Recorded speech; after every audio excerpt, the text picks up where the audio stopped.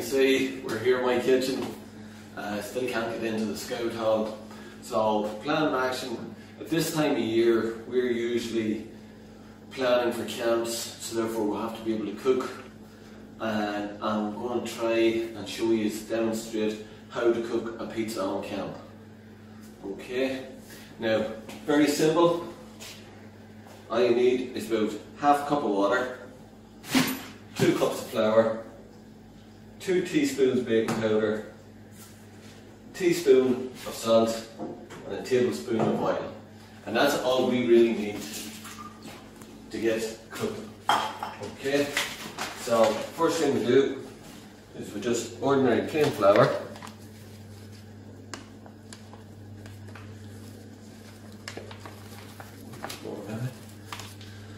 Okay, actually 1 cup.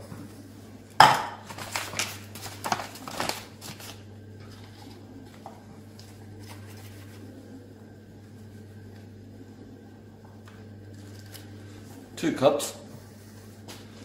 That's that. Okay. Now, you always need a wee bit of table salt. So, yeah. No. So, spread that over. Just stir that through. Same again now.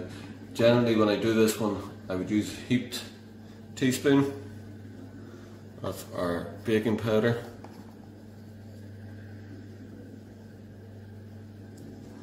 Again, mix in all your dry materials first.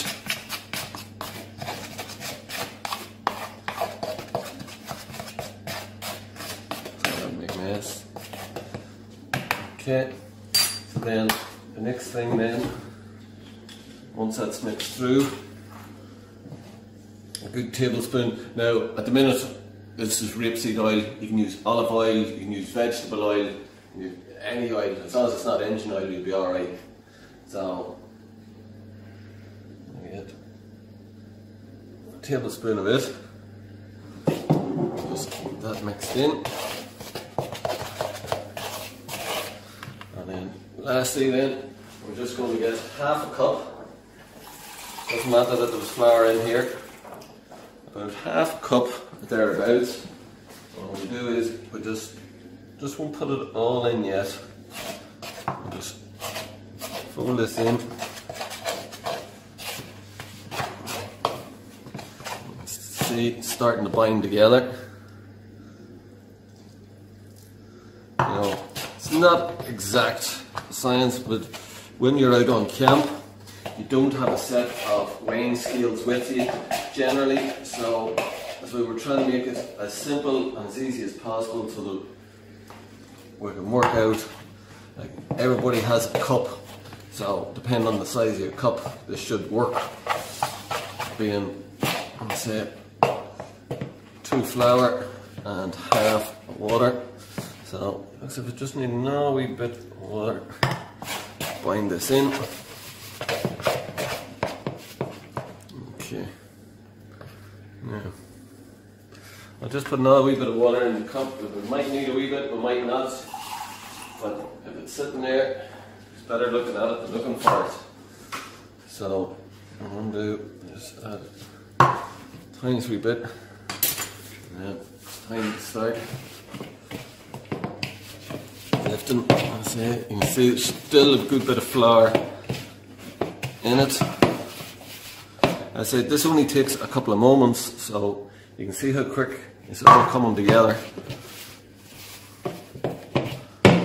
You don't want your dough too wet. There we go. So that's about right now. Starting to get a wee bit sticky. So we need to do down off the road.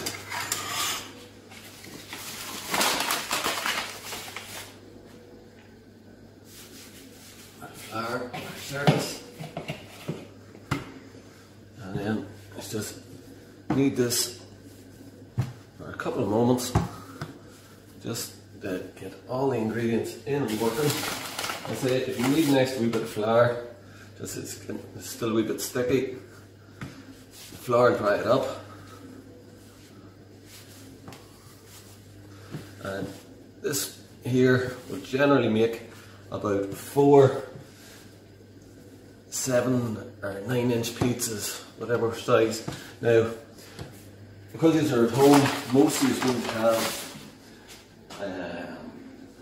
an altar fire out in your back garden, and that's fine. So I'm going to show you how to do this on the open fire.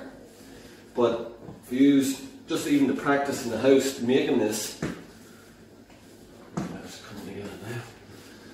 if you to do it, you can just do it in your oven. But I am going to just show you one here. I happen to just have a wee fire pit outside that we do now. We'll get all this done. Now, obviously, before you all arrived, I have prepared everything that we need for our toppings and stuff. So at the minute, once we get that thing together, try and shape it out as best we can.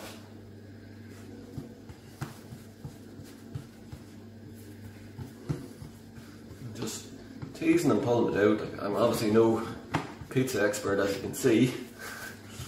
I'm sure Max Pizzas and the Dolce Vita do a lot differently than this, but this is as good as we get, especially when we're on camp.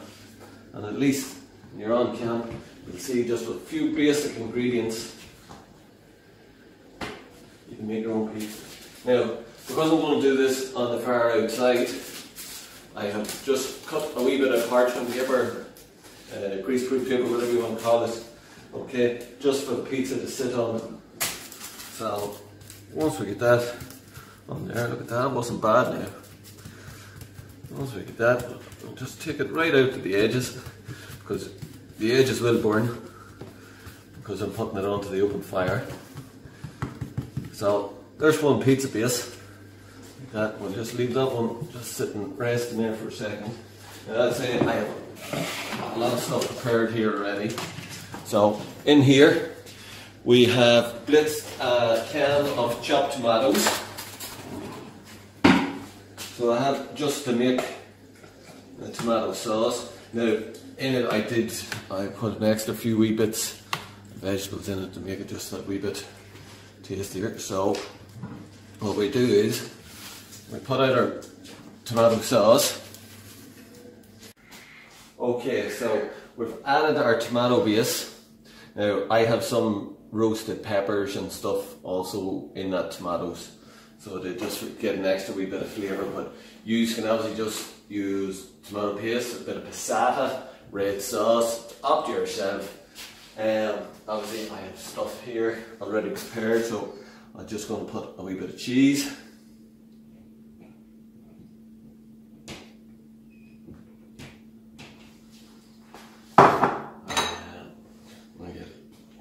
Pepperoni perhaps.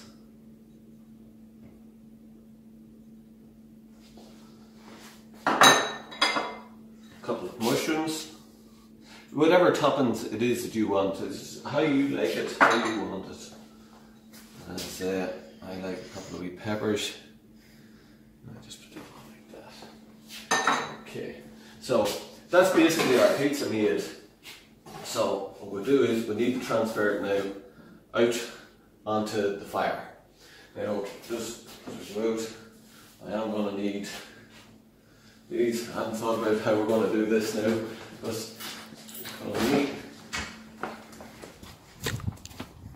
okay, this here is our oven. So we'll have the barbecue lit, heat's coming up, transfer it around into our oven. So you can lift that up, just bear with me. Have a look at the fire. Cat.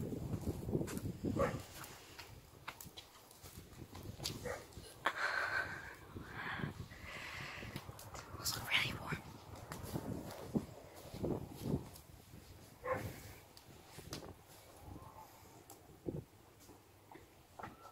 Okay, well we're coming out, laying our pizza on. putting our oven back on, and hopefully in about 15 minutes that'll be cooked.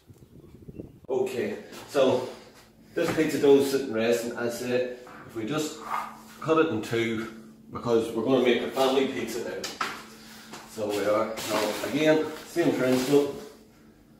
So we bit of flour, get it down, get it rolled out as best we can. Now, as before, I said we're going to put these ones in the oven. So when you're at home, this is probably how you're going to do it. You're probably used to just having a round pizza, but I think I'll just make this oblong because it's easier for me just to stretch it out bit by bit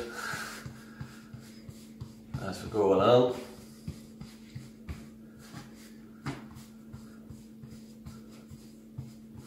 As I said, there is quite a bit of elasticity within the pizza dough, and that's mainly because of the baking powder that's in it. But I'm sure those of you who have done home ec at school will know all about that. Okay, so where's that one done? No.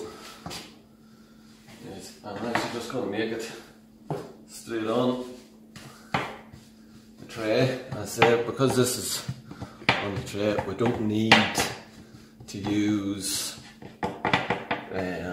the greaseproof paper anymore.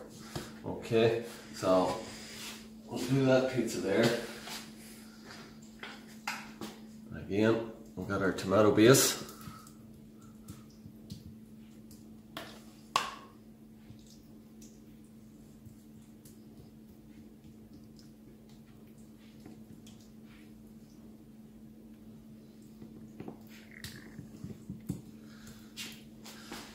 This one here, I'm actually going to use a bit of manchego cheese, just for the simple reason my daughter, who is kindly videoing this program for us, is allergic to cow's milk, so therefore is allergic to cow's cheese. So manchego is made from a goat's cheese, or a ewe. Is it sheep? Sheep's cheese. So it is. So she wants that. And actually asked for some ham.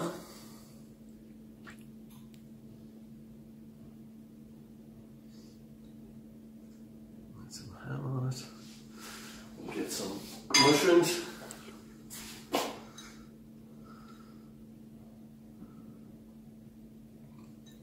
Well, okay.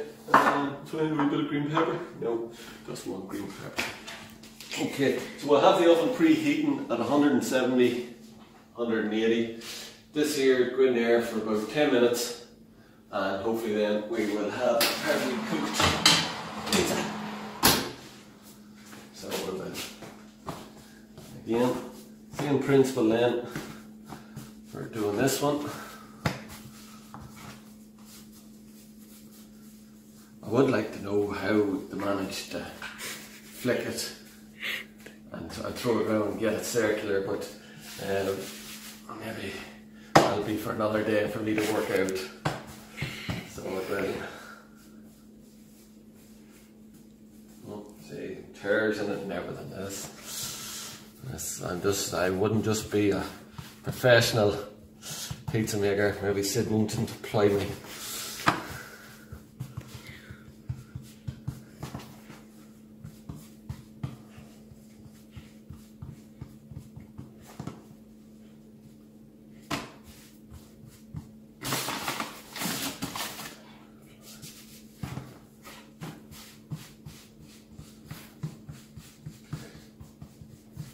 Okay, so again it's going to be the same principle, and I'm just making another wee pizza up and just put a few different toppings on it, and then we'll go and check to see the progress of our pizza outside.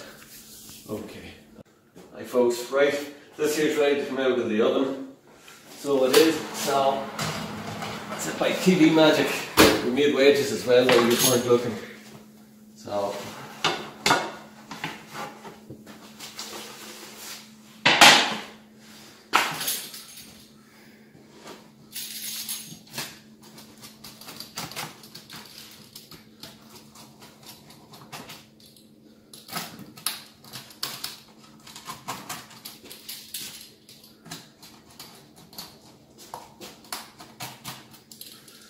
There we go. One pizza for sharing and caring. Okay. Right folks, so this here has been in for about 10 minutes or so. If you could smell it, you would know it. We'll get that for a perfectly cooked pizza. So what we'll do now, we'll take off our oven. I'll go and get a plate.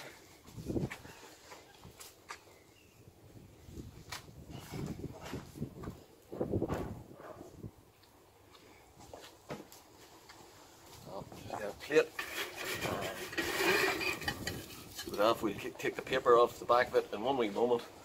There you go. There's one oven-baked pizza on a barbecue. Thank you. Okay folks, so there you go. There's the pizza. It was cooked in the barbecue outside, all ready to eat. And by the looks of this,